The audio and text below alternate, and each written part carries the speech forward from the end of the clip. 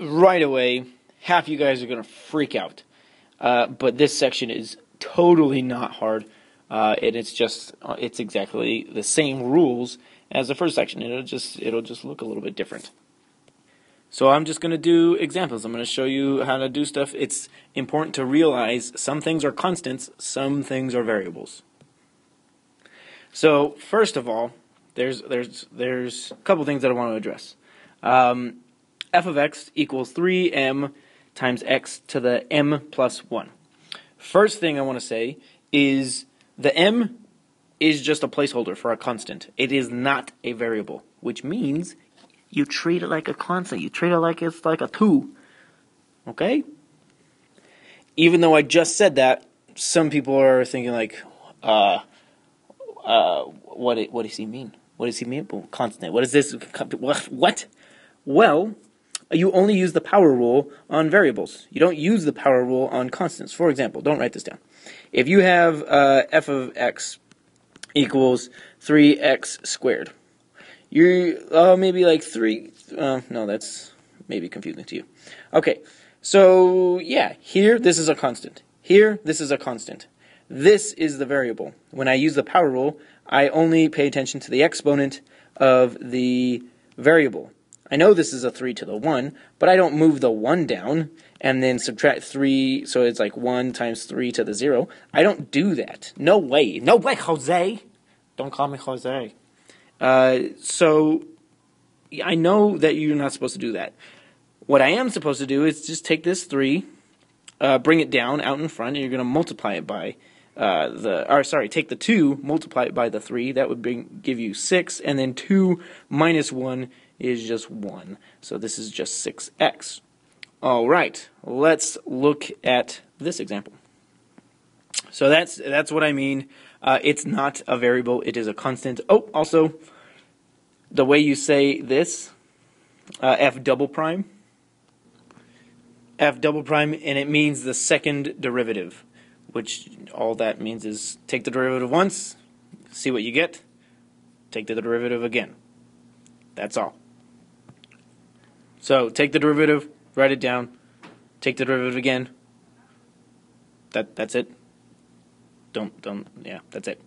So let's work on this problem. They want the first derivative, f prime. Actually, they don't want the first derivative, but we need the first derivative to get the second derivative. So the first derivative, well, let me rewrite the problem. So here's the regular function. It may help to put this in parentheses because those things are the exponent. That's the single exponent for x. So if I use the power rule, I'm going to move that down in front and multiply. So I have f prime of x equals m plus 1. I have it in parentheses. And then I have the 3m, and then the x, and then I just take this and pause. And I subtract 1, right? That's the rule. Take the exponent, bring it down out in front, and then subtract 1 from that exponent. Okay, let me simplify a little bit. So this is the same thing as, I like it this way better, 3m plus 1 raised to the times x, and then m plus 1 minus 1 is just regular m. I'm not taking I'm treating the m as just a number. It's just a number. It doesn't matter.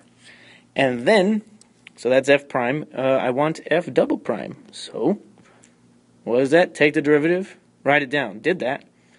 Take the derivative again. Okay, so f double prime of x equals, well, what do I do with all this? It's a constant. It doesn't matter. That's just some number.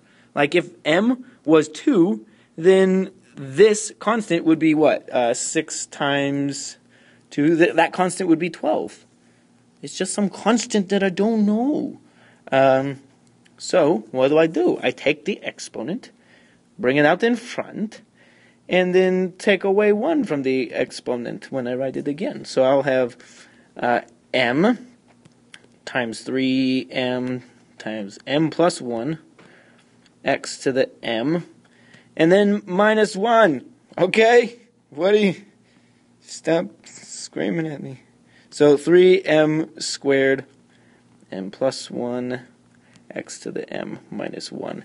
That, my friends, is the second derivative. It's very not difficult. It looks crazy, but it's not that crazy. You know, it's fine. That's example 1. Okay, we do another example. Wait, before we move on, some people say to me like, M and the D. How you know M is not a variable? Well, we have a function of x. X is the thing that we're plugging in, so x is the only variable. That's it. That's how you know. Okay. Okay, Middy. Now you're looking at me. You're looking at the problem. You peed in your pants a little bit, and you're like, "What are you doing to me? What are you doing to me, man?" But then I look back at you and I say, "What did we just talk about?" X is the only variable here. X is the only variable. That means this is just a number. This is just a number. That's just a number. And then these are the coefficients. That's a coefficient. So what do we do? What do we do? Well, first recall. All right, let's say this. If g of x equals 3, that is just the graph where we have a slope of 0. So g prime of x would be 0. Recall that.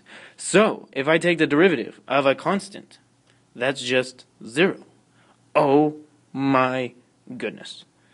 That means in this problem, when I take the derivative, that goes to 0.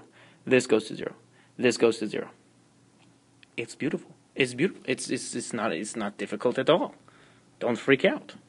So f prime of x equals, remember, you could distribute the derivative operator. That means the derivative of this plus the derivative of that plus the derivative of that. You know, we don't take the c and put it out front. That's because c is not a variable. It's a constant. Okay, so the first derivative, that goes to 0. That goes to 0. That goes to 0. And then I have, well, now I need to bring down the 3. So I have 3ab x, take away 1, that'd be squared. Okay. Oh my goodness, that was easy. That was pretty easy. And then the second derivative, well, I take down the 2. I just put it in front. Get my back. This would be 6abx to the 1. There you go.